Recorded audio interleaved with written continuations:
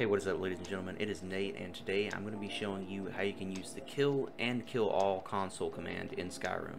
And before we begin, if you guys don't know how to open the console command window, all you're going to do is press the tilde key.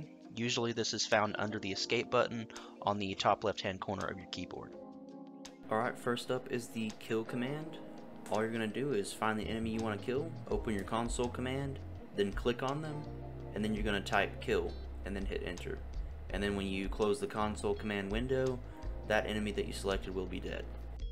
Alright, and then the kill all command is actually pretty simple. All you're going to do is open your console command window, type in kill all, and then hit enter, and then everything in the vicinity will die.